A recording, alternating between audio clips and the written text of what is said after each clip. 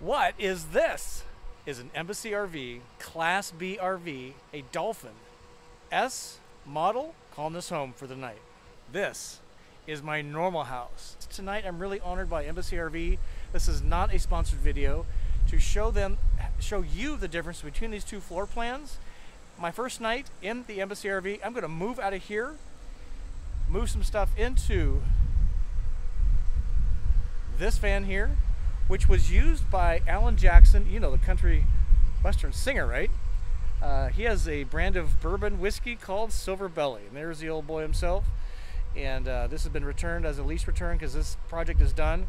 But I'm calling this home for tonight. Let's get moving out of my van, Miss Lily, into the whiskey wagon.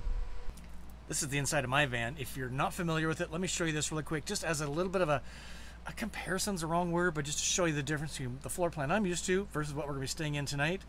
Let me show you around. So I have a Ram Promaster chassis. These seats do spin around. I have some storage up here. This is my dinettes great room, as I call it. So this table has an extension. It's a permanent table, so I can get 1, 2, 3, 4, 5 people around this permanent table. This also collapses into a 4x6 bed. In the galley area, really large fridge, freezer, microwave. This is wardrobe that I actually use for clothing. There we go. Big storage cabinet, propane, sink, galley cabinet. This is my garage storage area. This is where I store my fire pit, my gym bag, extra water. You kind of get the routine. This is my Murphy bed. It lays down flat. This too is a 4x6 bed. When I'm not in bed, it flips up and it's out of the way. I have this lovely hallway. This is storage. I got a big bourbon collection. And this is my clothing back here. Clearly my priorities are wrong. And this is my bathroom, very large bathroom. Self-contained, same room. Wet flush toilet goes into a black tank, shower, and sink. The idea was just to test drive the floor plan, my first time ever being in an Embassy RV. So let me pack up some stuff, then we'll move vans. See the difference right away, right? As I spend the next 12 hours in this van, we're going to be going through a test of the bedding system, the sofa's pulled together, the water, the toilet, which you see this.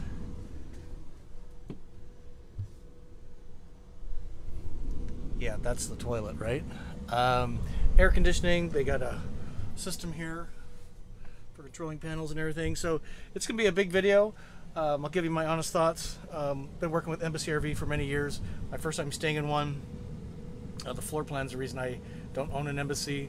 But this is kind of the point of helping you understand how you want to travel in your van. Okay, walking from the bathroom, lots of storage here, toilet over here.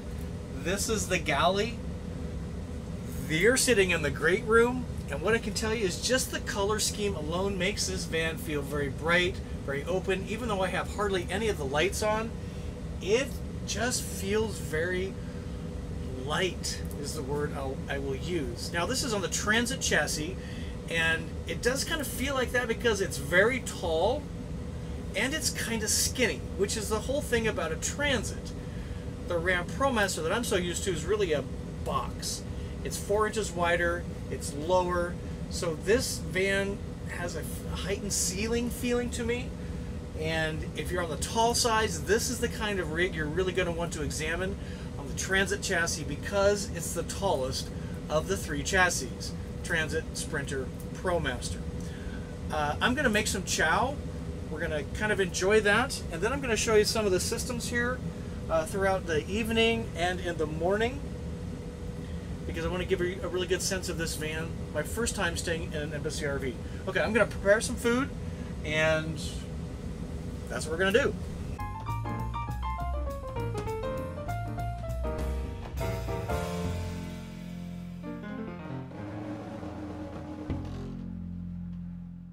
With dinner ready, what I'm going to do, so these folks have Embassy RV makes a lagoon style table, which means there's a bracket under the table.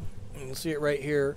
So the table pivots this way, and it's on a pole, so it also pivots this way. So what I'm going to do is kind of move this like this. Very flexible. I'm going to put my chow right here. And then that right there like that. And the TV pulls out of the ceiling. Let's see if we can do that. Just like that. Is that beautiful or what? Coming out of a van. That's really awesome. We'll see if we can figure out how to turn that on. Let me eat first. I'm starving. Pretty cool though, huh? It's a very different feel. I like it. I'm leaving the AC running because this is being recorded mid-August 2023. It had a heat index today of like 110. It's still super hot out, super humid. Hopefully this is not making too much noise. It's doing a really good job cooling. Thermostat's currently set at 76. It's in low. It's pretty comfy in here, actually. All right, let's eat.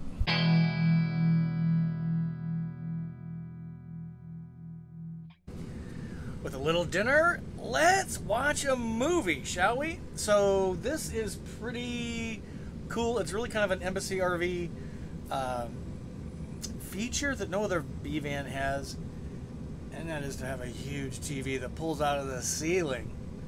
So what I'm going to do is I'm going to turn this on.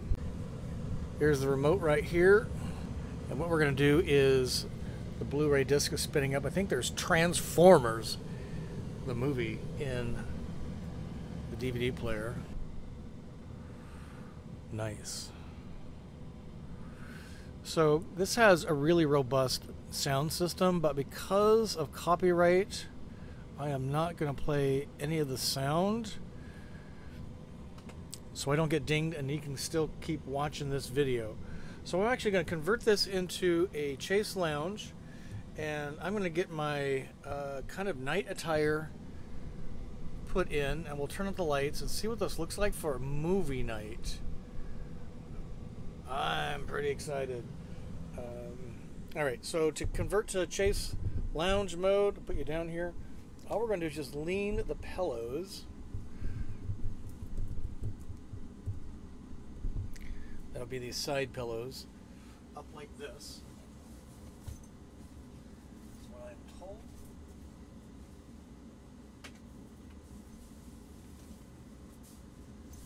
I might change this to go like this. That's kind of one of the cool things about the Lagoon tables. You can kind of move it around. This will give me a little extra space. Or I could do it all the way like this, which actually might be easier still. Alright, so let me change clothes. This is the bathroom back here. And just like that, magically, I've got my sleeping clothes on. What I'm going to do is kind of turn out some of the lights. We're going to watch the movie. I brought my Rumple blanket, and I did a video on this. This one blanket, I actually bought 2 of them, but one blanket replaced 6 different blankets in my van about a year ago. They're made from recycled plastic bottles. What's not to like about that? So I'm going to just kind of prop this up here, and we're going to kind of watch the movie and just get a sense of what this is like. So now I've been, hopefully don't fall, been back and forth in my van now twice, and they're very different feeling vans. This one feels like one long hallway that's very productive, whereas mine feels like it's distinct living areas. Here they're all kind of one, almost like an airline feel to it. Not that it's bad or good, it is just what it is. I do really like the brightness, the whiteness of the interior. It's still super hot out. This is on low. It's doing a pretty good job keeping up. Let me turn out some lights, and then we'll watch a little bit of the show, Transformers. Apparently Transformers, if you hadn't seen this version, they were on the moon, and the Apollo mission was to go figure them out. So, okay, let's turn out some lights. So a couple different ways to do that. We can turn off individuals, or we can hit the control panel. What I do want to do is turn on mood lighting. Let me see if I can figure that out from the control screen. This controls the bed, so we're not going to worry about that yet. What we're looking for is reading lights, mood lights, right there.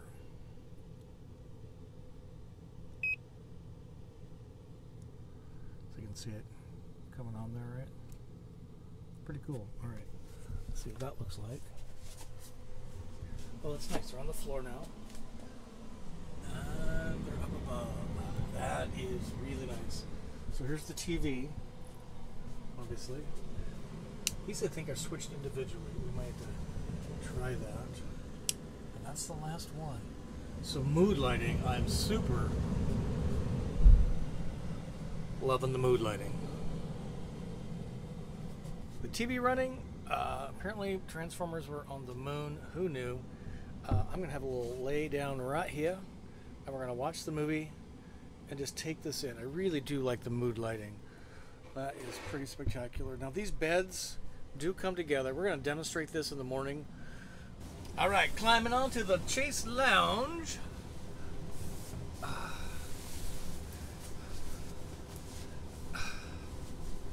This is pretty comfy, I have to agree. Let me grab my pillow.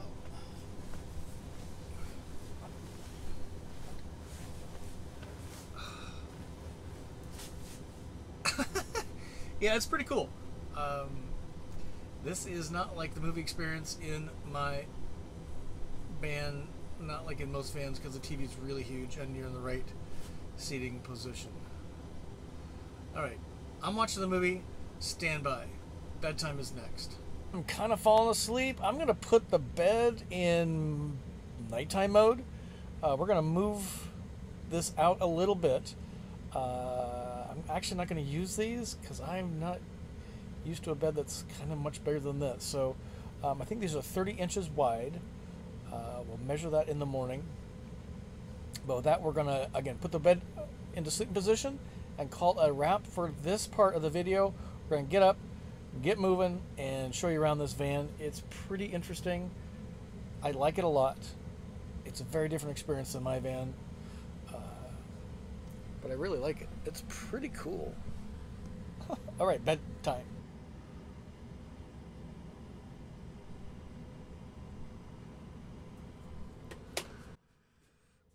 All right, we're gonna put the TV up.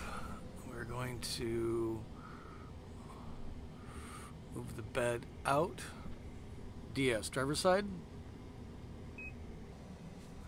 What's cool is the lagoon table goes with it. So I'm going to move this out, still leaving enough room to get to the bathroom. We're going to tuck these cushions on the side. Alright, so with the cushions put in place, there's the blanket. I'm just going to leave this up. I could take it down, but it's not really in my way. Here's my pillow. We're going to throw that right here. And I'm just going to kind of sleep inside the blanket. It's pretty warm still, so I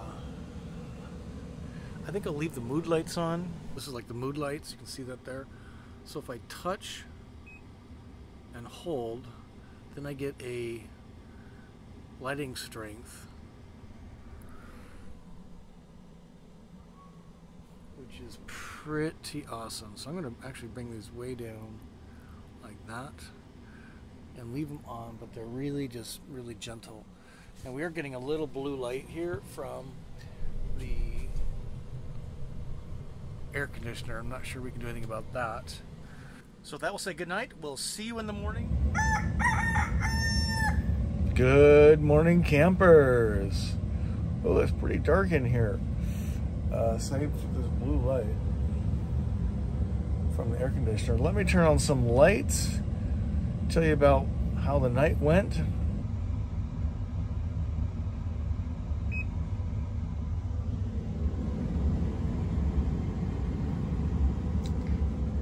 Give you a tour of what's going on here. Let's see, ceiling lights, what we're after, reading lights,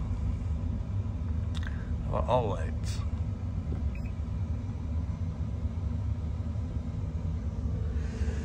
Good morning. Yes, indeed. That was an interesting night, I have to say. I've knocked back our ceiling lights a little bit because they're pretty bright for first thing in the morning. All right, let me tell you kind of how this rolled and what my thoughts are.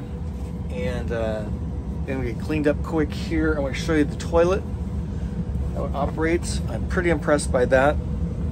So I've actually brought the bed back together. If you remember, I had this separated or moved it out from the wall. I found that was kind of uncomfortable. I'm used to sleeping on a pretty narrow space, and I found it more comfortable to have a single piece here, not with extra cushions pushed against. Was it a sleepless night? Yeah, it was a sleepless night. I have to be honest. Why? There's a few reasons. Number one, it's not unlike when you go to a hotel room for the first night of many nights.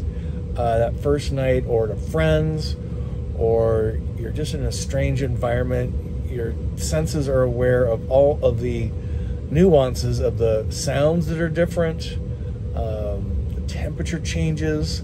Everything that's different just keeps you awake. I'm a really light sleeper anyway. So that's one reason why. It's just a new sleeping space, lots of new sounds, etc. The other thing that I am very aware of from this van is, like the most popular floor plan that sells in the Class B space in America is 2 twin beds, galley, bathroom in the back. Not unlike the Winnebago 59K floor plan that has just that, although the galley would be up here. The galley's right there. Nonetheless, it's a very open space, and that is not what I am used to. This is a situation, let me spin this around for you, where you're sleeping in this cavernous, open space. And to me, that is actually very different from what I'm used to. I am used to a very... Uh-oh, time to get up. Good morning. I'm used to a space that is quite elevated off the floor, and the ceiling is pretty close to me, so it feels like a private, cozy bedroom, not sleeping in the middle of the van with all this space and ceiling around me. So for that reason, number two, this helped contribute to a sleepless night. And again, just the kind of things moving around, like the table, worried about the toilet, and it was just, the anxiety of this situation that I wanted to share with you. And thank you, Embassy, for giving me the van to try this out in. Just, reasons contributed to a sleepless night. Does it make the Embassy RV a bad van? Not at all. But this is why we do these things, is have me stay in separate rigs, or different rigs than mine, so that I can share my experience based on what I'm very comfortable with now in my 5th year of full-time travel, to help you discern your style of travel and how a floor plan contributes to your happiness in a camper van. Hopefully this is making sense to you, because I'm kind of doing this in live, real time, just waking up, and really glad you're there for the ride. Good morning. So to sleep in this space, you would have to close up all the windows, like we've done here, mostly for thermal dynamics, because it's really hot in August 2023. But this is where you'd be sleeping, in a single great room with a galley behind you and a toilet room behind you. Let's get this cabin prepared for cleanup, and then we will give you some highlights of this, and we'll call it a wrap.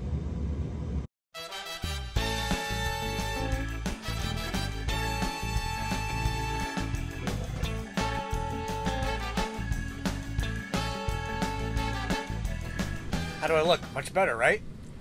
So even that was a very different experience. Was it bad different? No. It was just different, because I do all of that in my bathroom sink. I step into the bathroom, I clean my teeth, I step out, and I'm in the rest of the van. Here, you're kind of using the kitchen sink for the same duty. So does that matter to you? I don't know. Only you can determine that. The water pressure is really good. And what I want to do now is I'm going to put this away and I'm going to demonstrate the toilet for you, because that is pretty space age. This is where the toilet resides. This is I need to latch it right here, like that. This is a Laveo dry flush. See that? And what makes this kind of interesting is that there's no water. So any water being consumed in the van is from this single faucet. So what I'm going to do is I'm going to simulate putting some water in the bowl, and then how we kind of soak up some of this. I'm going to remove this. Put this back over here, sink cover.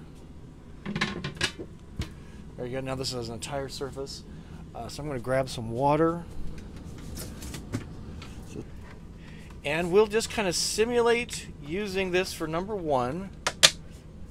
And PPP. There's kind of P number one. And then you put some absorbent material in, like that, which can then be used as is for the next P session. So again, we'll simulate a PPP like that.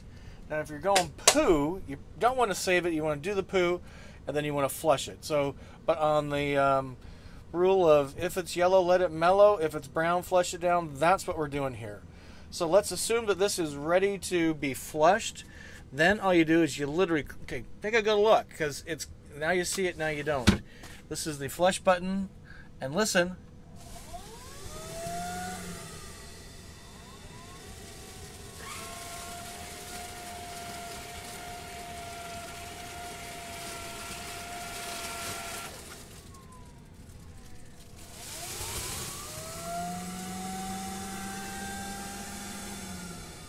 It's done its trick, and we open it, and a clean bowl for the next use.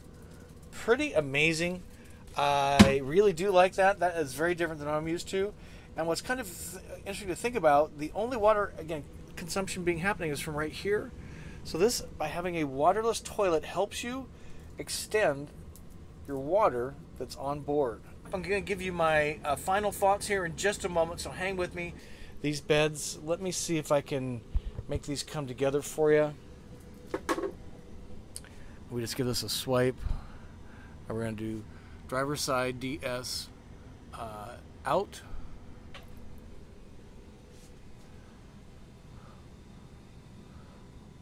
And then we'll do passenger side out.